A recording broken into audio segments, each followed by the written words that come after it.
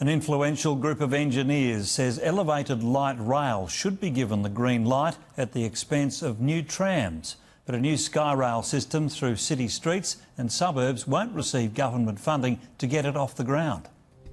It's high-speed travel which looks space-age but is quite simple. Battery-powered driverless trains are supported on twin elevated tracks 5 metres high.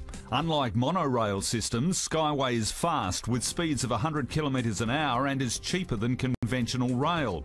Former transport guru Rod Hook is leading the charge. Keep it slender, keep it slim, so that it looks attractive. Trials are planned for a half-kilometre stretch at Flinders University. Civil contractors say the engineering concept is a no-brainer.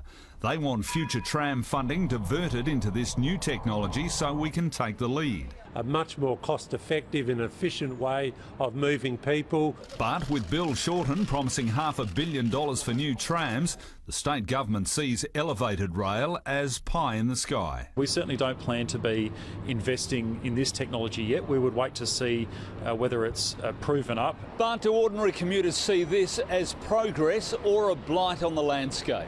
I think it's quite nice. It would be a nice new thing for Adelaide. Not in worrying the other traffic. Mike Smithson, 7 News.